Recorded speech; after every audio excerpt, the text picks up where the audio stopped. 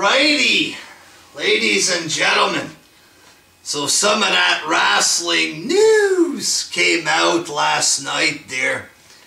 Some more stars have left TNA. TNA, dog. Losing more wrestlers, but it's okay, man. They got Drew Galloway. Big star. Drew Galloway, dog. You gotta take the business to the top, son. You gotta save wrestling. Drew Galloway, dog. I mean, shit. But yeah, Bobby, Roode, and Eric Young are both gone from TNA. There was rumors that they were leaving after their tapings when they record 50 bad shows all at once there. After doing those tapings, they were granted their release by the company. TNA made the announcement, it's official, they're both gone. You know, Bobby Roode was one of the best wrestlers that TNA had left, you know. A lot of TNA fans were saying that Bobby was the best wrestler today, which is, you know, bullshit there. But according to lots of TNA fans, he was the best, and now he's gone. Big Bob is gone. Eric Young was another guy that was used a lot in TNA and main events and stuff like this. He was a former champ. The champs would have main events against Eric Young, stuff like this, and Eric Young is gone. So two of their biggest stars gone. Two of the best wrestlers that TNA had are both gone, and you know, it's a slow death for TNA. The company doesn't want to admit it. The fans are in denial there. Oh, we have EC3. We have Matt Hardy there. He's like 300 pounds now. He's boring as fuck. But, yeah, in reality, they're losing all of their top wrestlers. Everybody's getting the fuck out of there, but they still have Rockstar Spud, boy. Oh shit, Rockstar Spud. I have a lot of these TNA nut jobs, the fanboys. They come at me there. Oh, Rockstar Spud.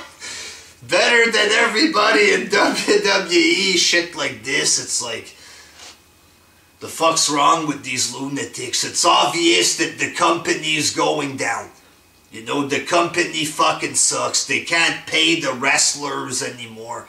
That's why they're getting the fuck out. The wrestlers are there.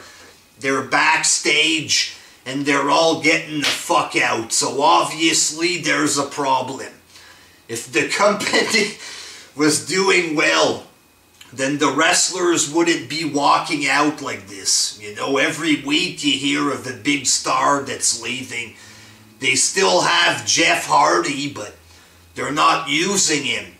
And Jeff Hardy isn't what he used to be, especially not in TNA. If he would go back to WWE, I'm sure McMahon could, like, revive him and make him look better than fucking TNA does. In TNA, he just walks out with his eyes closed, with his dumbass makeup, just ramming into shit on his way to the ring there. I don't know what the fuck's up with that shit, but will Bobby Roode and Eric Young end up in NXT? I hope so. Bobby's a bit old there, but I'm sure they can still do some stuff with them, and TNA fanboys are gonna cry. You don't like him in TNA, but you gonna like him in NXT, you motherfuckers. That's because WWE does good stuff with the wrestlers, you know what I'm saying? They make them do better promos, they present them better music, better storylines. Everybody in TNA ends up looking like shit because It's bad management. They don't know what to do with the wrestlers. But when the wrestlers show up on NXT or on Raw, they look like real stars, like Samoa Joe, for example. He looks cool on NXT. But in TNA, they made him fucking dress up like a clown. They didn't make him look good. The fans wanted him to become the champ. He won the belt. They made him lose to Kevin Nash or something. He got his ass whooped. He got buried by Kevin Nash after years of trying to become champ. The fans were behind this, and they just ruined Joe, you know what I'm saying? But then when Joe shows up in NXT, they make him look better, just like they did with Sting. You have a guy like Sting that's a big star.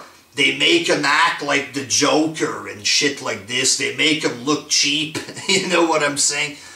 Hopefully Eric Young and Bobby Roode are going to end up in the real federation in the big time so that they can become relevant and, you know, WWE can actually use them properly and shit. So yeah, TNA fucking sucks.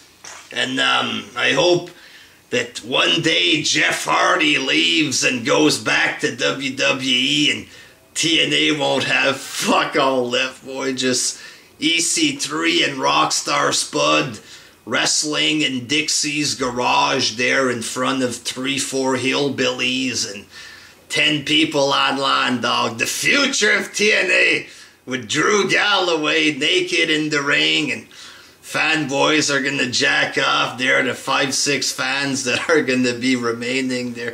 TNA sucks, dog. TNA fucking sucks. Until next time, peace.